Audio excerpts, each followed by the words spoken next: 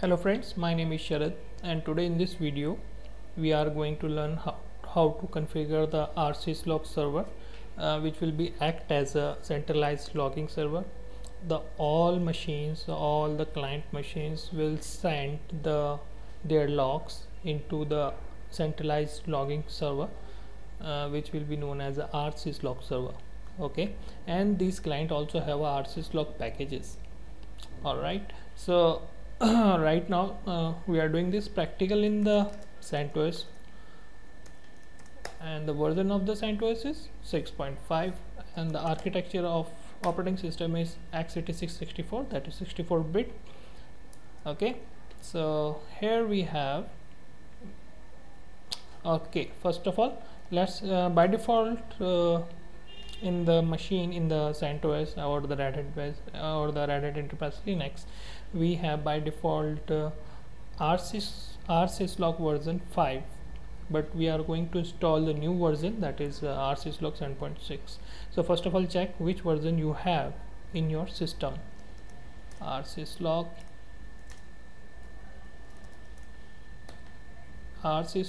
d-v, it will show you the what exactly the version you have, or you can use rpm-qa command to find out which version of the package you have in your system. This is rsyslog 5.8.10-8. okay, so first of all we will upgrade this rsyslog version, rsyslog package we will upgrade. And let me tell you something more about this system which I am using it. It has SE-Linux enabled, and we can find out with the command cat enforce. It will show you enforcing mode, or otherwise you can go and simply find out the file.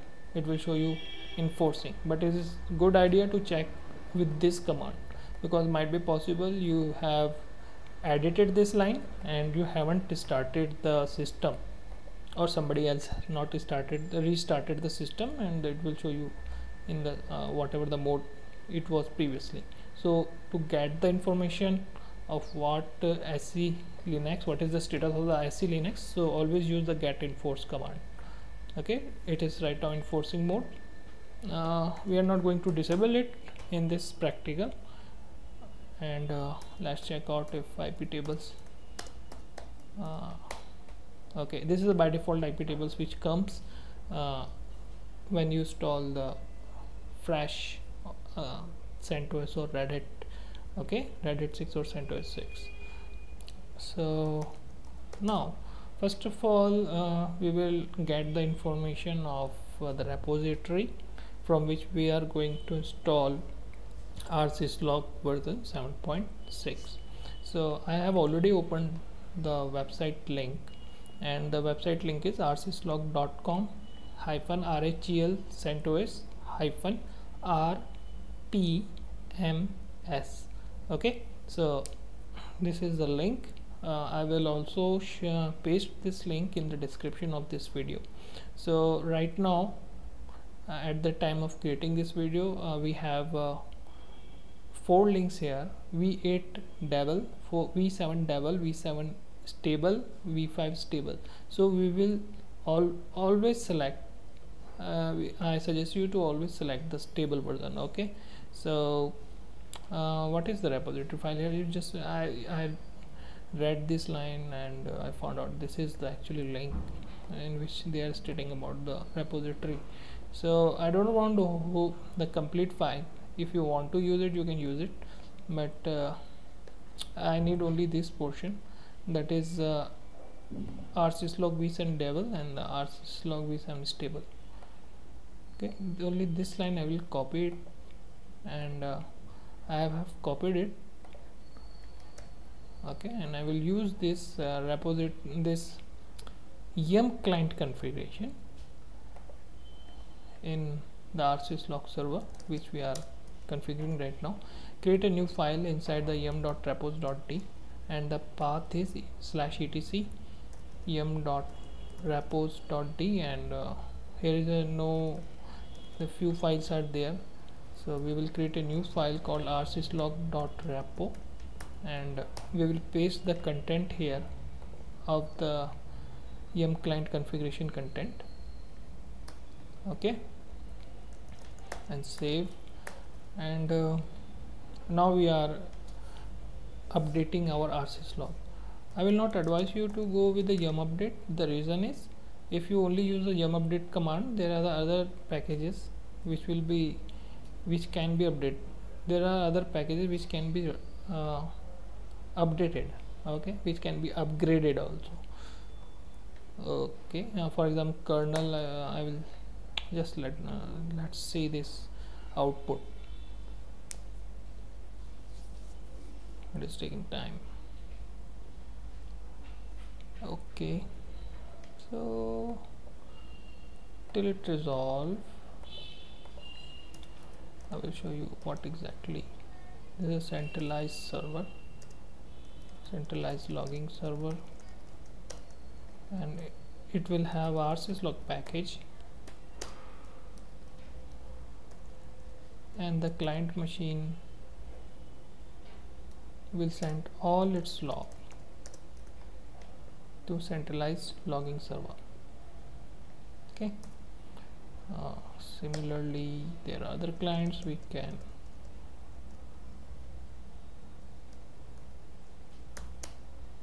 so let's play something.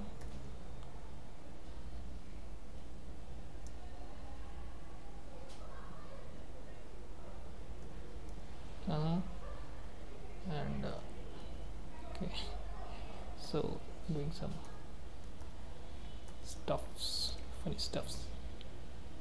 Okay, this client 2 also sent all the logs to this centralized logging server, and the client 1. All right, I think it is very small, so it can't be visible on the screen.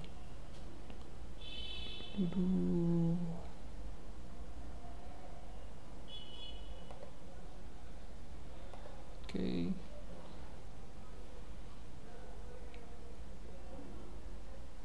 okay, leave it. I think it is done. See here, so when you use only yum update command, so other packages will also be there and they want to be updated. Okay, so we do not want to do it, so I'm pressing N now, and I particularly target the rsyslog. Yum update rsyslog. Wait. First of all, let me show you something. We already have a rsyslog version, right? And this configuration is configuration file located at etc. Okay, there's lots of commented lines, hash lines. So let me make it short and easy to read. I will use egrep command, egrep -v cap sign, then hash. It will remove all the lines which is started with hash and all the blank lines. Okay, this means start, this means end, so in between there is nothing, right? It is a blank line, correct? And this is start and this is the hash, so these lines which has been started, it will be not shown in the output. It is not going to be permanently edited here. Okay, I use this. Let me clear for make it more readable. So after hitting this command, what we have found this, you can see the configuration. It is mode load amx socks. It has been written like that. Okay, this is the actually configuration. All right, and let's do one thing, take a backup of it in case something goes wrong while updating the package. Original v52, original version 5. It looks good now. Okay, I have taken the backup so that if something goes bad or any problem we find while doing the package update, so we can revert back the settings if anything has been modified at that time. Okay, now we will run the command yum update rsyslog and we will update the package. Alright, so it is using some liblogging, libgt, libstr. Okay, fine, press yes.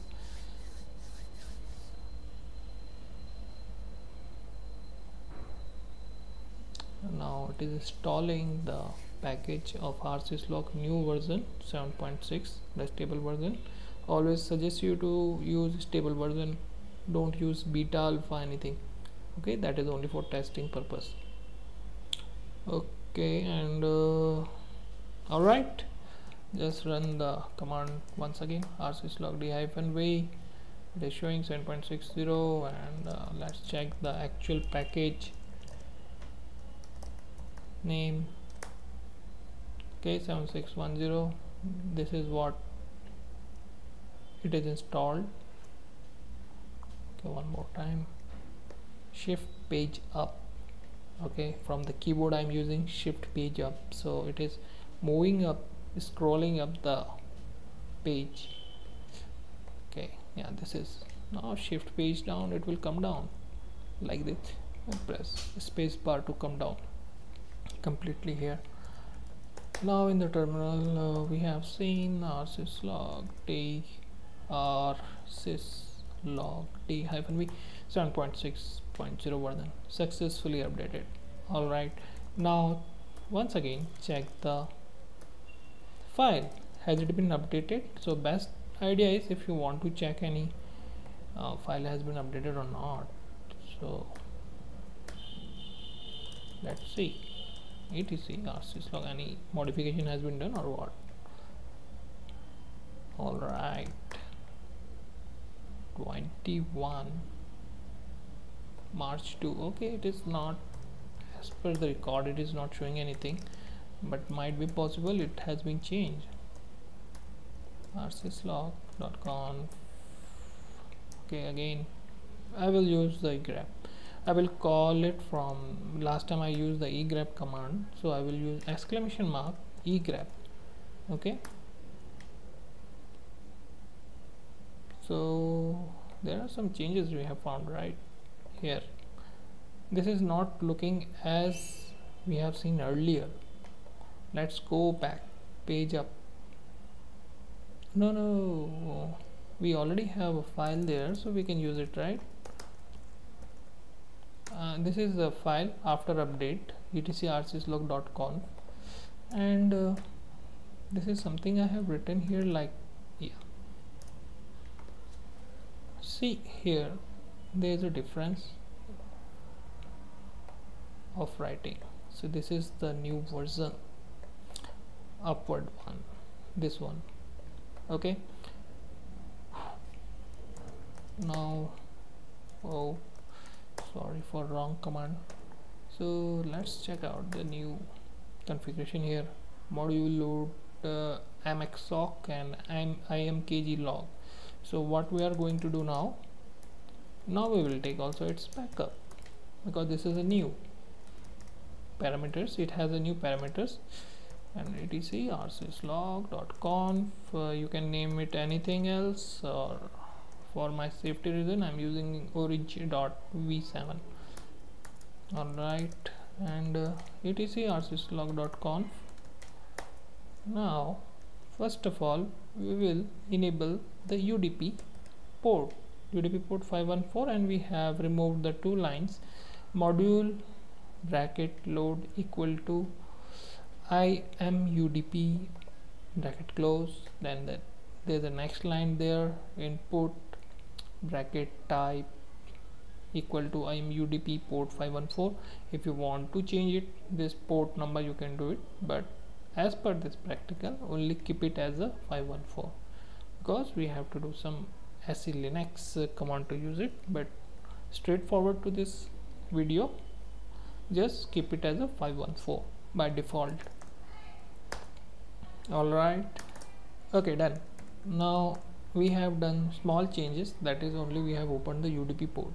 Now we will add the template here, and Oh, I did it very fastly, right? I opened it, press Shift G, it moved to the last line, press O of the key to insert, but move to the next line, cursor will move to the next line, and I have some template already ready and I will use it.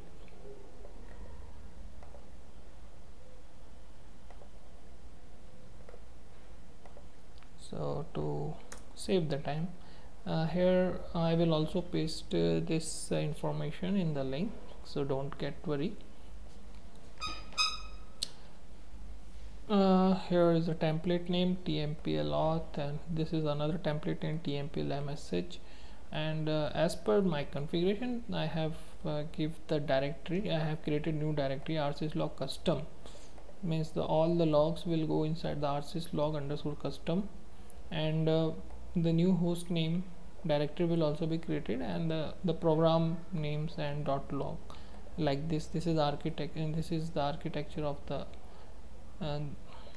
the log which will be created like this inside. And in the template message, in the template tmpl message, I have included asterisk info, mail none, auth none, cron none. So you can see here all the information above. Also cron is your var log, cron mail log is your var log, mail log, like this you can edit and add in the template. And auth I have added in the template. I think it should be access log, or let's see, okay, auth yeah, this is secure here. In some operating system it shows as access also, might be. Okay, so these are the two templates I have added, and let's save it and exit. That's it. Okay, fine. Now the rsyslog configuration editing part is done, and we have, let's start the rsyslog server. etc init.t rsyslog restart. Okay, one more time. Now check out okay, this is a UDP server, so net state UANP, net state -UANP grab, giving pipe sign before, and rsyslog. Will it show? Yes, and it is listing on 514, but we have SLNX enable, which can give you some trouble as well. Let's see if it is required or not. Var log ls-lhrt.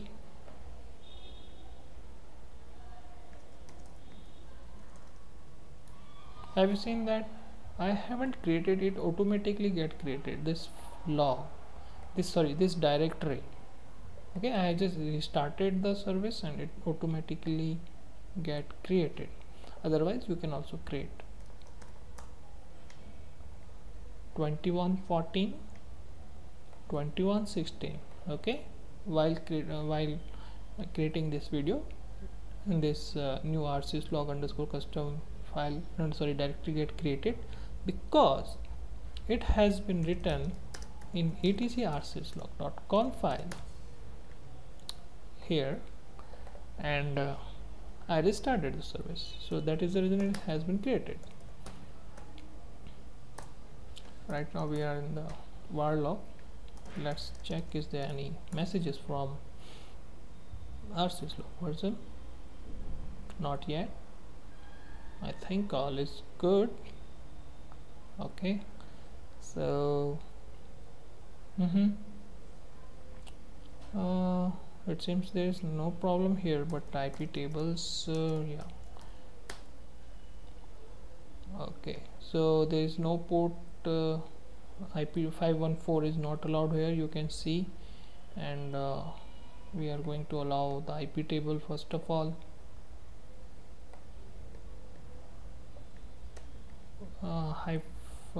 So okay, go to cd/etc sysconfig and open the file IP tables. and before any reject column of the input, before any reject action or for the input, before we have to use this, so I will use it at the starting. That would be good. Okay, and I have written -a input -m state -f state new -m udp -p udp destination port -d port 514 j accept. So this IP table rule we will add it in the etc sysconfig IP tables file. Okay, now restart the IP tables, etc.d IP tables. Okay, done. Now check the IP tables. 514, yeah, this is the 514 here. Okay, and for the UDP port. Now up to this part we have done, and let's see, we have to find some client here. So this is, I already have a client, sudo su-l. Okay, so now we are going to add our client, which will send all logs to our rsyslog. So we are doing this practically in the virtual box. Actually, this is our rsyslog Centos, rsyslog server, centralized logging server, and this Ubuntu. It also has rsyslog by default, and this is my system, so it is better to use terminal. 101 is the IP address. I will access it as such, my name, username 192.168.56.101, I believe. Yes, and giving the password. Here we go. So it has the IP 101, and let's see if this IP can ping it to my rsyslog server 192.168.56.103. Yes, we have to check it all this stuffs before. Yeah, it is working here. All right, now cat etc rsyslog.conf. let me steal something here, this line only. Okay, now this is client. Actually, this Ubuntu I am taking as a client. You can use it in other operating system also, which have rsyslog.conf file, which has those rsyslog packages here inside the system, and I have right now Ubuntu. So this is a client for rsyslog. Now add it, sudo vi etc. Does it has vim? Yeah, it has vim, so I will prefer to use vim here. Sudo vim etc rsyslog.conf. Okay, go to last line, and I will give some command client for 103. This is rsyslog server. Good to use the comment because it is easy to read and what the configuration you have done. So here we are using in the last line sorry, asterisk dot asterisk @ remove this one, @ only single one. Remote host is 192.168.161. yeah, this is 56.103. okay, so here we have the configuration. This is the port number, sorry, this is the IP address, and this is the port number 514.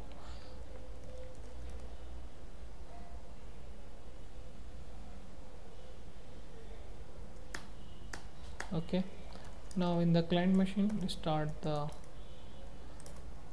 rsyslog service.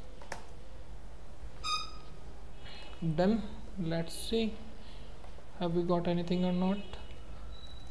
Going to the rsyslog server, cd var log, cd rsyslog custom. Yes, we have got this. We have got Ubuntu hostname, and the client machine hostname is Ubuntu. All right, so this localhost is the itself rsyslog server, and just move to the Ubuntu. And all right, we have some files here, log files, cd.log.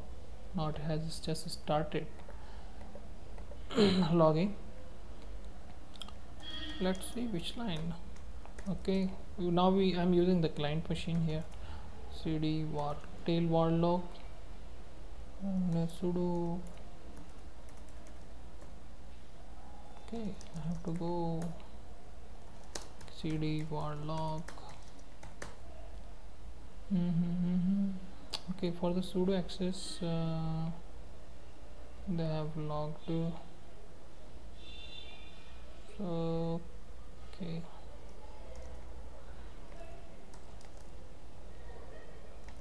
syslog. So for sudo they have filtered it into the sudo.log. Sorry, so for filter it to the sudo.log, and there's a different rsyslog kernel.log. So let's find out where is the, in which log it has the sudo information. auth.log has the sudo information, and let's try to match if it is work. March to 21 to 22 40 PAM Unix close, user root 2120. It is 2122. okay, 2122 at 40, 2122 40. Yeah, this is the line. Okay, so here we are right now in the client machine, and I have opened it, the file auth.log, from which it is replicating to the rsyslog server. Now find out once again. So we have logs right now, 2123. Let's see the timing here, 2123 43, 2123 43, and PAM Unix session open for user for root by Sharad. And so this is the same here. So it is now replicating very easily. Very easily. Sorry, got some problem here. Okay, now everything is clear, and likewise just go and add in other servers, either it is a Centos or Redhat or Ubuntu or a Debian. You have to write down in the same manner. You have to add the client in the same manner, like *** over everything at 192. Give this, replace this 192.168.56.103. It should be replaced with your rsyslog server IP address, and 514 is the port. So this practical is done.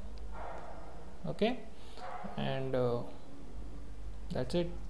So if you have any questions, if you want to comment and ask any questions related to this video, and if you like it, and if you want to subscribe, just subscribe to my channel. I have my own blog called sharadchetri.com. You can find it. Just type in the URL sharadchetri.com. So this is my personal blog here, and I write all the technical stuffs related to Linux, WordPress, FreeBSD, Unix, open source, blah blah blah. Okay, so if you like my video, subscribe it, and there are something more. I am planning to create the videos, and okay, that's it. Thank you very much. Thanks for watching. Let me close the kazam. Okay.